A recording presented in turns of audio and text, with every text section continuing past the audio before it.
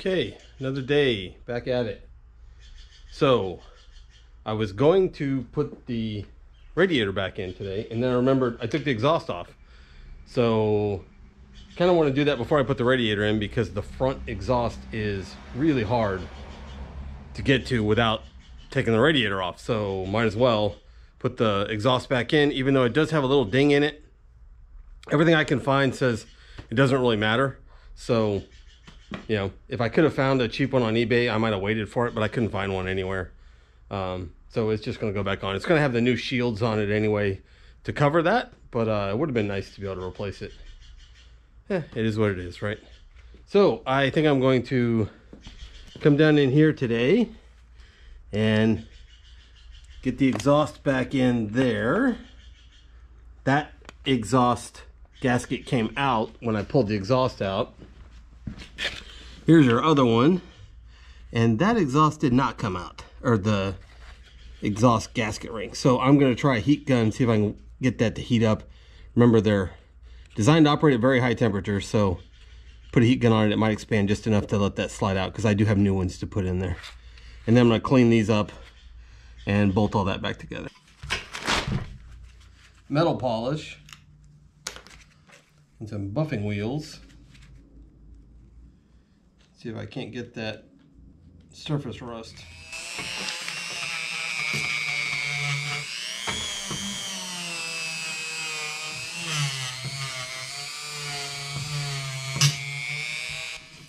That looks quite a bit better.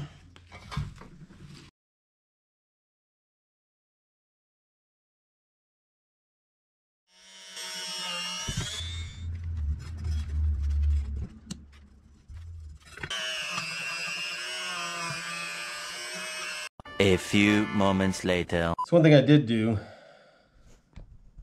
when I ordered was I did order new ones of these bolts because these are really rusted. And could probably clean them and put them back, but I'm not going to. I just replace them.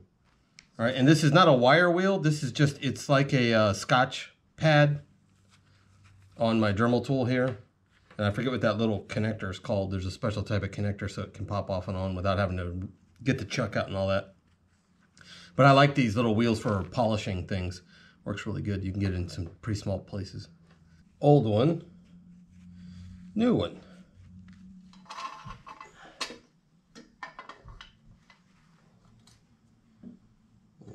The old nuts and the new nuts. Oh wait, I gotta put the exhaust hanger back on there first. So 50 foot-pounds on this. Which, see, that's really not a lot, right?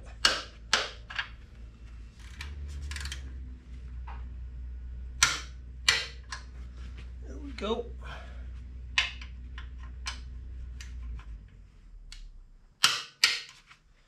Okay, now like I said before, you can take one of those markers and put dots on them.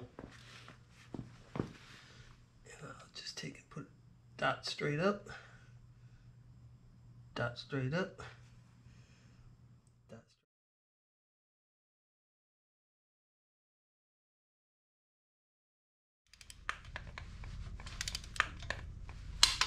Oh, another one.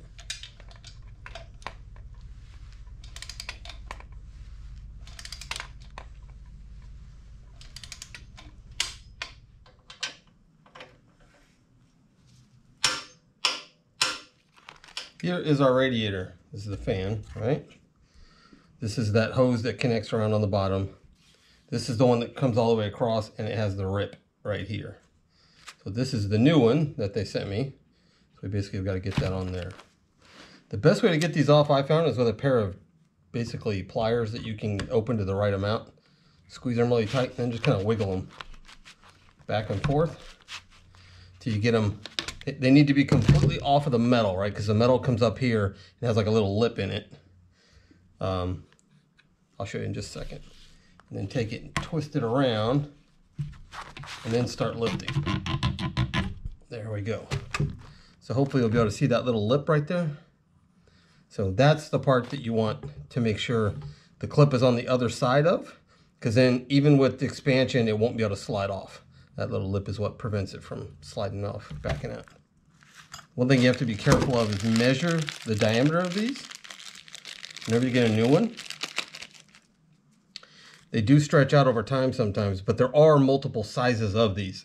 So if you get one that's, let's say, 2 millimeters bigger in diameter than the one that's supposed to be there, it'll slide off easier than what it should. You don't want that. Because then I can make sure I get them in a good grip right here, right here. See how they're not going to come flying out when I squeeze. Usually I also, let me go get my red rubber grease. I coat it in red rubber grease to make these easier to slide up and down. I also put a little red rubber grease on the inside. Keeps it supple, but also makes it easier to slide on and off. Let me go grab that.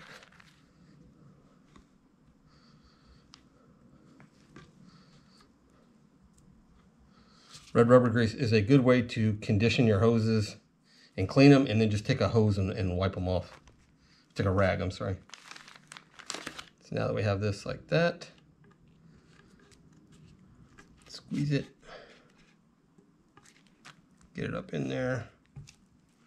Make sure it comes all the way up around again. Because again, we got to get this on here. Hopefully you can see that. So right about there is where the old line was. I'm assuming that's about where it's going to have to go. Usually you want about, I think it's 2 millimeters on either side of wherever the clamp goes. I like to make sure I can get to the clamps. I can see how that one was rotated. Yeah, brand new hose clips can be a little bit of a pain to get back over that hump. Whoop, went too far. Just make sure it's on this side of the hose, on this side of that little bump, and then release. Move it down just a little bit. There we go. Now this is supposed to sit right up against that fan like that. Okay, before you put the radiator back in here, remember to reset up your O2 sensor. Okay, a couple things from the last time I did this that were a real pain in the butt. Sorry about that. Let me turn that light off. And hopefully I can save you a little bit of pain here. This top hose right here, off the top, has to go up through here to connect to where the radiator goes. Now, I could not get that to fit while it was on. I had to pull the hose off, feed it through, and then try to slide that snap ring back over it while it was up there. It was a pain in the butt. I'm going to try to do that again. But once you get this hose on, the one that crosses over and then it connects over there, once you get that one on, it'll actually hold the radiator in place. Now you do need to take the two little rubber mounts, these two, that go up on top, up here, and they just fit up in there like that. They're just held in place. There's no screws or anything. They're just anti-dampening, basically. See how it goes up in there like that? Hopefully you can see that.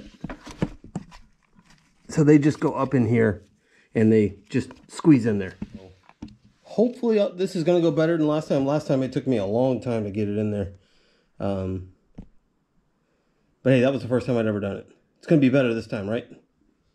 Because this is the 2016 model and it has this extra little oil cooler, that hose is going to go here. I'm not going to worry about that one first. First thing I'm going to try to do is get these rubber bushings up in there into the right spot, and then I'm going to focus on this one right here.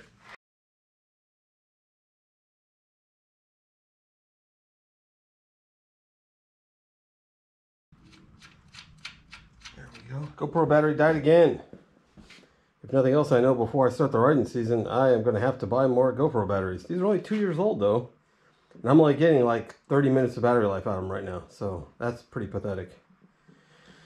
Anyway, so these two bolts are what hold that bracket in. This one has to come back out later in order to put the little plastic shroud over.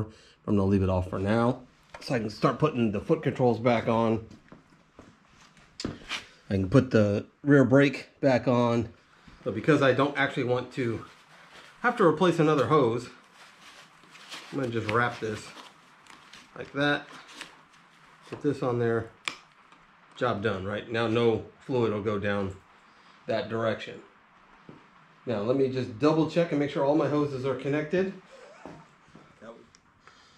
Indian 50/50 premix coolant. And here comes the hard part. So this is what I used last time, because you can only get a very little bit in there at a time. By putting this down in there and injecting it and then burping it, I was able to control the flow. Hopefully it works again this time. So I put this down in the bottle.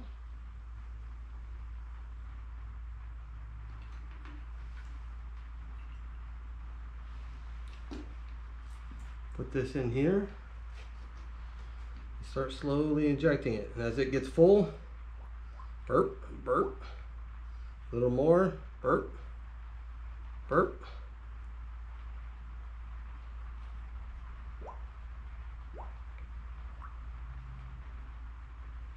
A few moments later. So you add a little till you get it up.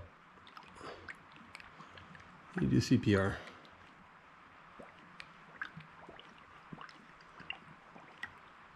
And what you'll start seeing is as I add fluid here, see how it's coming up out of the breather hole now? That's how you know you're starting to get really full. But you're gonna have to let it sit. Every time that happens, let it sit for, I don't know, 4 or 5 minutes. Usually I just go inside and come back out. See if you can get it to burp. See, there's another air bubble.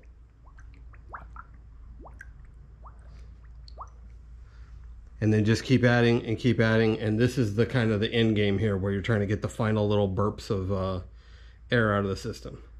Now I have actually taken a hose to that and sucked air out of it before. I don't think it actually helped at all, so I don't know if I'd recommend that or not. Okay, now let's do something a little bit fun. This is the S&S air filter. It's gonna sit right here. They give you a T to go right in here, and then this you have to cut to fit. So you actually don't end up needing this hose because they give you one. Drop that. Now let's put this on here.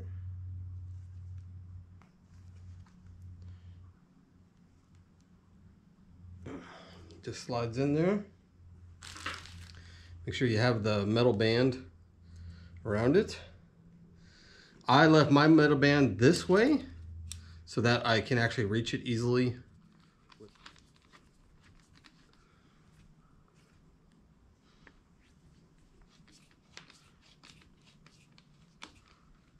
Okay friends, I am really tired. It is about 6 p.m. Sunday night, and I probably spent 8 hours out here today and probably 12 hours yesterday. I'm pretty tired. But we did actually get quite a bit done. Radiator is back in. The radiator fluid is in. S&S air filter's on. The air hose is in there. All this is all buttoned up now. I need to put the side brace on, and then probably the exhaust next so I can start it and verify the that it actually burped correctly. And there's no leaks. But that'll have to be another day because I am too tired. I hope you had a good day wherever you are, and hope this finds you well. Bye.